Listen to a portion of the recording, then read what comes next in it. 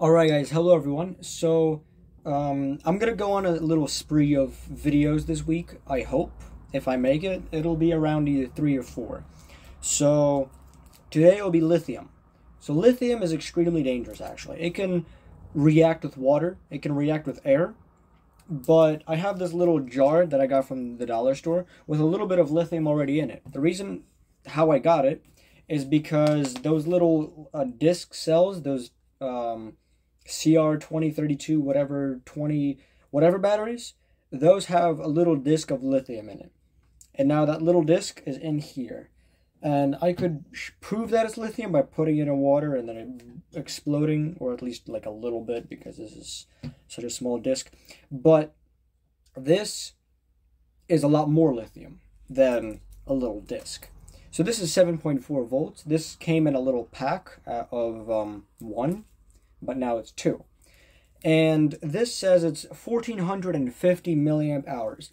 So there's going to be a little calculation, I think right here, that I'm going to put in. It's going to be for every amp hour multiplied by 0.3 grams for every amp hour equals the amount of lithium that you have. So I didn't do this calculation yet, which I'm not going to do because this is just going to be a straight one-time video with hopefully no cuts. Yeah, this is 1450 and 2 of them, which is still 1450. So it's going to be around 0.5, maybe 0.45, I don't know, somewhere like that.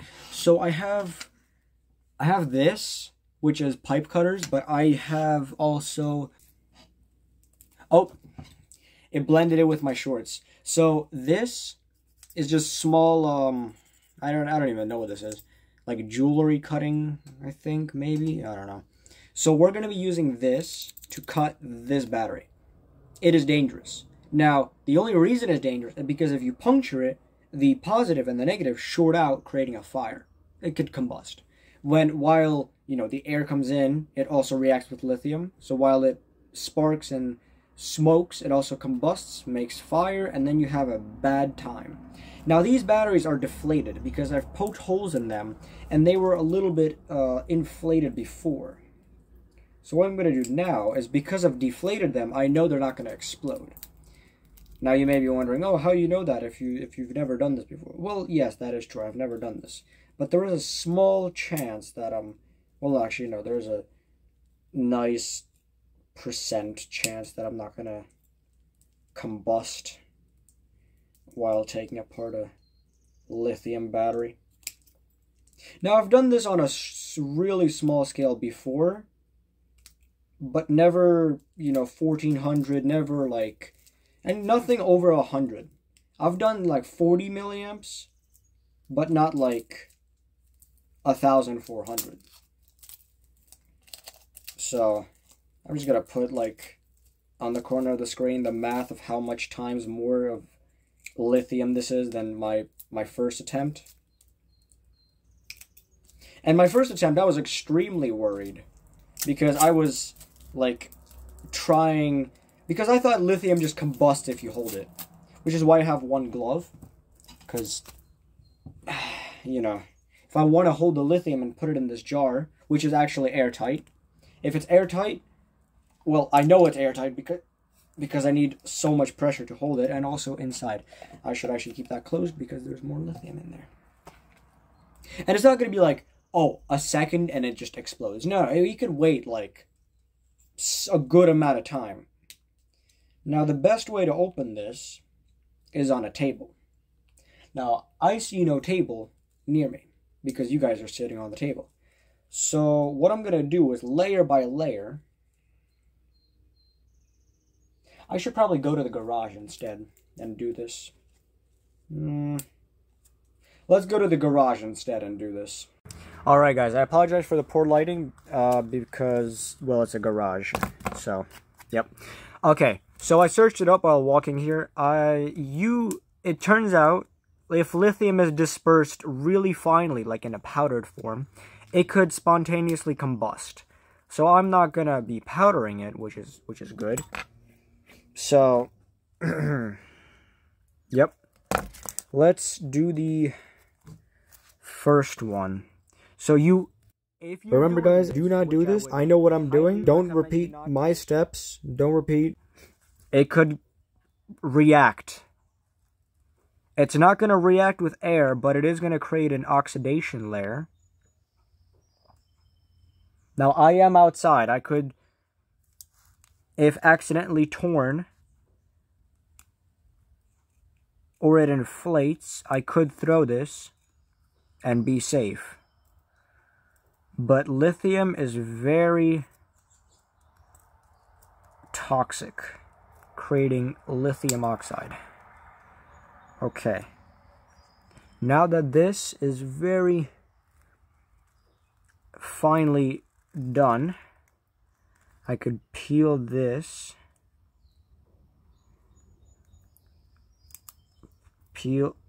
Hold on. Peel this off.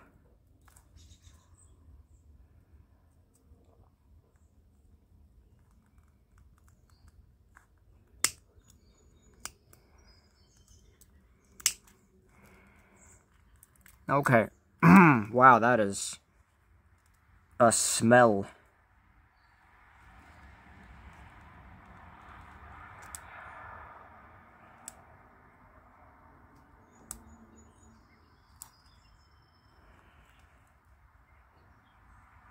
Okay. I wish I had like a really... I wish I brought my knife with me.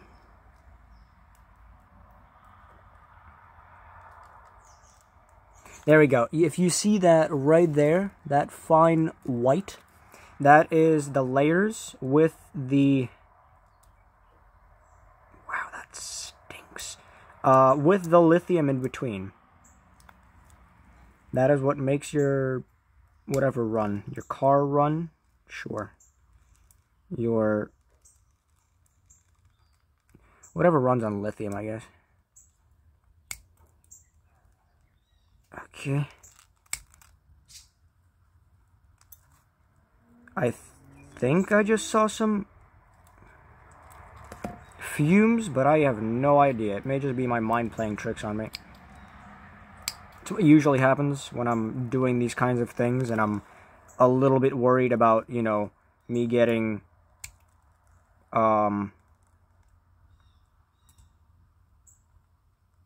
dead.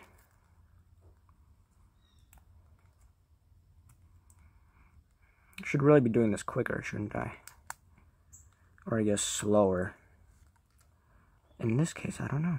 If I do it quicker... Come on. There we go. Okay. So, we should open up the jar. With it being a little bit on, so we could... Okay, let me do this a little bit closer to the phone then.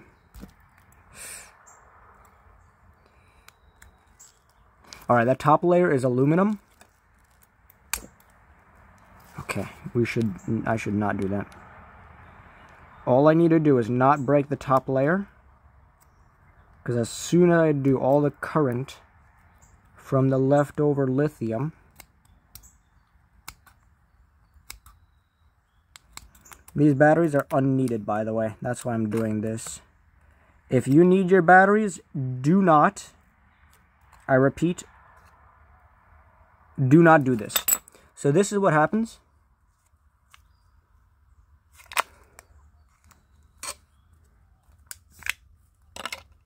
Okay. There we are. There's a little piece of tape right there holding it together. Now, I didn't do this. I know I didn't do that, but that I maybe have done. Come on. A little piece of tape can't hold me back. Actually, no, it may be. I know I can't leave this in the open, or else if it even rains on this, somebody sneezes on this, it could... no. Okay. As I said, don't do this without a glove. Oh no.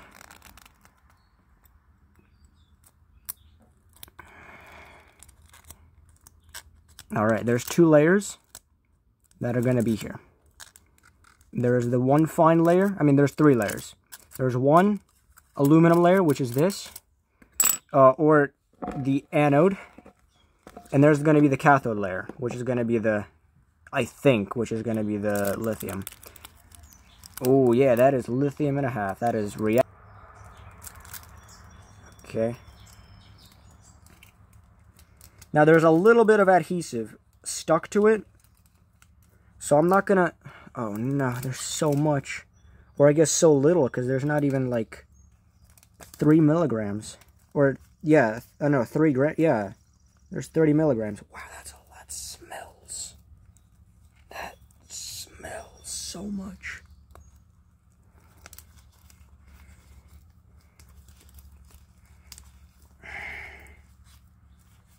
Yeah, good thing this is ventilated.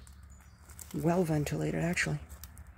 Wow, that is smelly. With a capital S. Okay, now don't let this touch the ground. Okay. Hold on. Hold on. Where do I hold? Oh, no.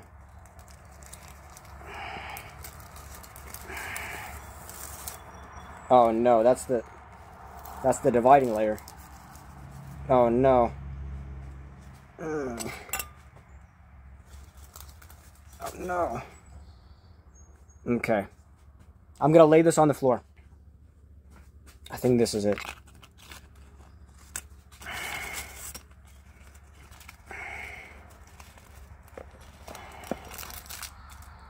No. All the lithium is getting away. Okay, okay.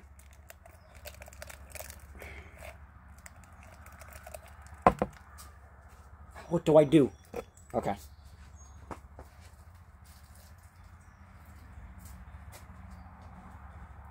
There we go. I got it all in. Oh, no. Okay. There we go.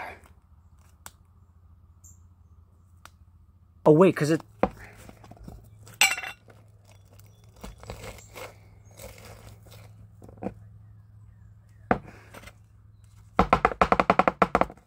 I didn't try to smell it. I just tried to feel the heat. All right, hold on. Let me get a little bit of water to see if this reacts with it. Because if that's lithium, I am not in the good spot right now. You guys look after it. There we go. I'll be right back. With what container? This, sure. There we go. Okay, now we just need like a little bit, something that can hold water. A little tiny piece of something that can hold water. My fingers, sure. That's good enough. Let's rip this.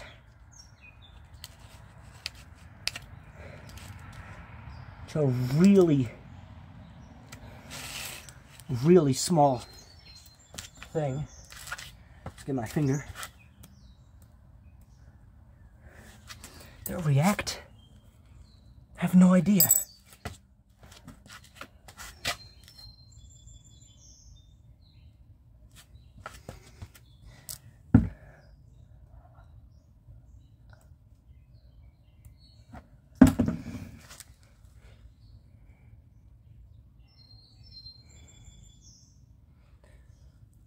What is this? Is this the lithium? Oh no, I just touched it. No, I just touched it with my wet finger.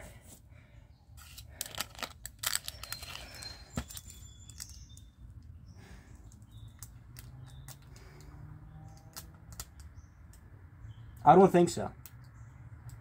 I think this is the graphite layer. I think. Maybe. But it also flakes off, so I have no idea. Alright, let me get another little container.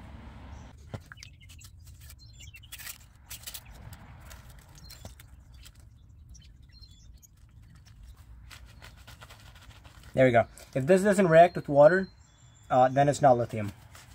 Okay, let's see. We have like a little spoon or something. Yes, we do.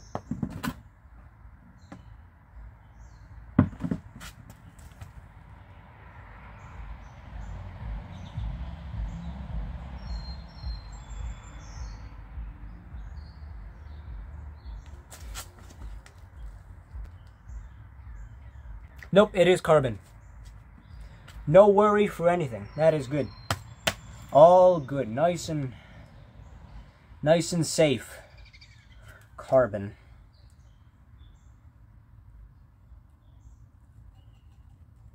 Now the lithium in here is actually lithium, which is good. That means this wasn't on accident. Good.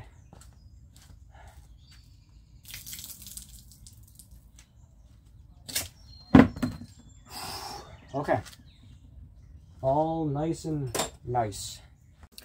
Now on the first one I slightly over-exaggerated because it wasn't that difficult to take apart, but I just had no idea what to do. So the second one was a lot easier because now that I know that the lithium was on the carbon, was on the copper, and the carbon or graphite was on the aluminum, it was a lot easier to take apart. Now I put it in this box that has holes in it on the top and bottom, but it is mostly just to retain the temperature, so it's constant. Because as you know, lithium, it likes to give off gases. Now you may think, wow, there's a lot of lithium in here. No, it's mostly just the copper sheet. Now it's not going to short out because it's just two things, it's lithium and copper, but because it's almost like a mixture, it's not going to react with anything. Now if I wanted to, I could just stir this up like that and make all the little copper granules that's still on the copper fall down. But I'm not going to do that. Now, I've also not washed my hands yet because, if you know, copper likes to detonate or explode. Not really detonate, there's no fire involved. So yeah, more like explode on contact with water. So in my scenario, I would just have to use a towel really roughly and just leave that as my lithium towel. And then wash my hands after. Because if you wash your hands enough, if there's even a little bit of lithium, that's fine. But if there's like visible lithium like that, it's going to smoke on your hand and create a temperature differential. So you will definitely feel it. Now this box will not protect from fires, of course, because it's styrofoam, first of all. But it is acrylic, so it's going to be at least prevented. And there's also no airflow in it, so it's not gonna, stir up the lithium because it's not airproof. Like the jar is not airproof, because it could definitely be, it could definitely be a lot better. I could put like electrical tape around it, but I'm gonna use it every so often for some experiments. Now I've received all of the items for my lab. Now I'm gonna move these 3D printers over there on that table and then create my chemistry lab. That was my lithium extraction video. Hopefully you guys are safe. Peace and goodbye.